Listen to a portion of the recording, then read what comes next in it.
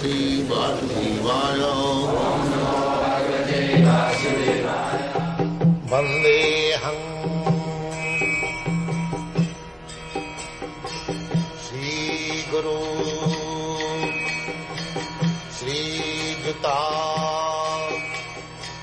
Padakamalam. So, those who are intoxicated, they cannot understand. They think, it is my property. I have stolen this land of America from the Red Indians. Now it is my property. But he does not know that he is a thief. He is a thief. Tena avasa uchyate in the Bhagavad-gita. One who takes the property of God and claims his own, he is a thief. Stena avasa uchyate. Therefore, we have got communistic idea. A devotee, Krishna conscious person. We have got Krishna conscious communistic program. What is that? That everything belongs to God.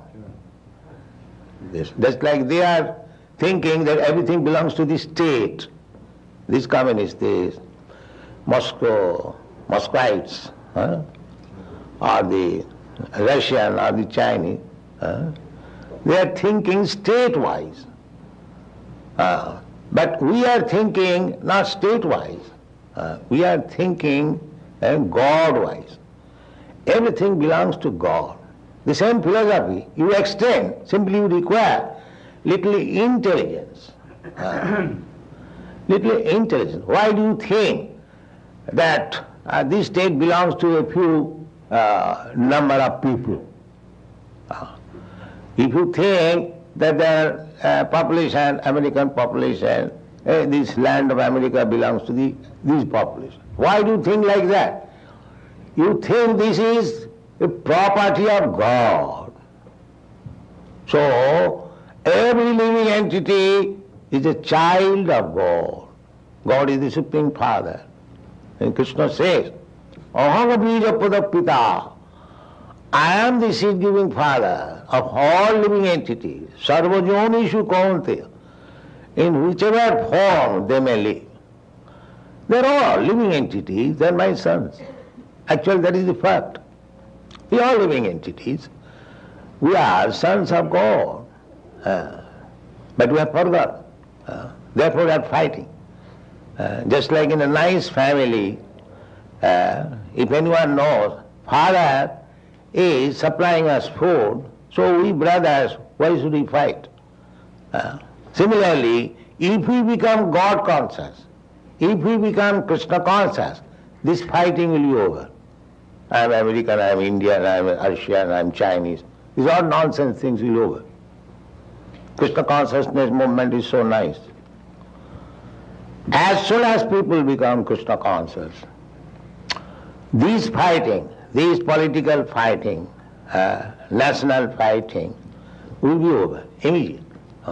Because they will come to real consciousness that everything belongs to God. And as the children, a child of the family has got right to take advantages from the father, similarly, if everyone is part and parcel of God, if everyone is child of God, then everyone has got the right to use the property of the Father.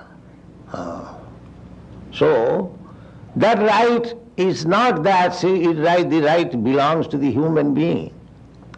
According to Bhagavad-gita, this right belongs to all living entities, never mind whether he is living being or animal or trees or birds or beasts or insect. That is Krishna consciousness. We do not think in terms of that simply my brother is good, I am good, and all bad. This kind of narrow, crippled consciousness we hate, we kick out. We think, Pandita Samadarsana, in the Bhagavad-gita you'll find, Vidya vinay sampanne brahmane gavi hastine sunicheta sapakecha. Pandita samadarshana. One is Pandit, one is learned. He sees every living entity on the equal footing. Therefore, a Vaishnava is so compassionate. Lokanang hitakarino. They can actually do the beneficial work to the human being. They are saying, actually feeling, that all these living entities, they are part and parcel of God. Somehow or other, they have fallen in the contact of this material world, and according to different karma, they have assumed different types of bodies.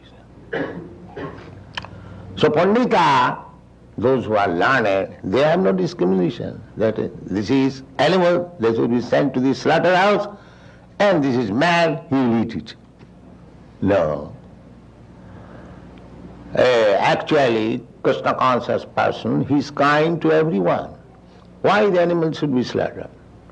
Therefore our philosophy is no meat eating. No meat eating. You cannot. So they will not hear us. What is this nonsense? This is our food. Why shall I not eat? Because Redamana Mada is intoxicated rascal. He will not hear the real fact.